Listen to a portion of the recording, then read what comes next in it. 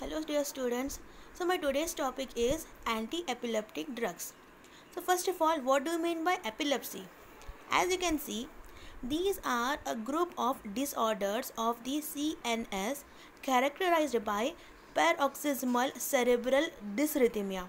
Paroxysmal means very sudden or very violent. What is sudden and violent? Cerebral dysrhythmia.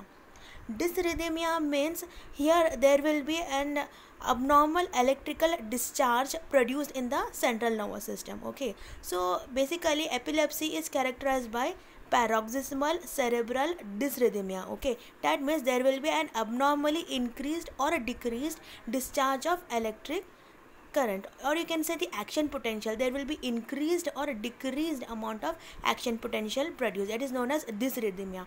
Dysrhythmia means which is not in a normal rhythm. Okay, so it is a paroxysmal cerebral dysrhythmia manifesting as a brief episode that is known as seizures. Okay, so seizures means all seizures are not epilepsy, but continuous seizure may produce epilepsy. Seizure means which happens a single time, like for example a jerk movement.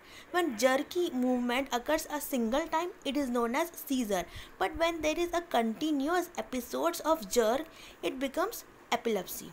Okay, so there will be loss or disturbance of consciousness, means any person who has suffering from any epileptic attack, he may be conscious or there might be an altered in consciousness with or without characteristic body movement, which is known as convulsions. Okay, so body movement means obviously here motor neurons are being involved. Okay, so that is known as convulsions. So convulsions may be, there will be a continuous contraction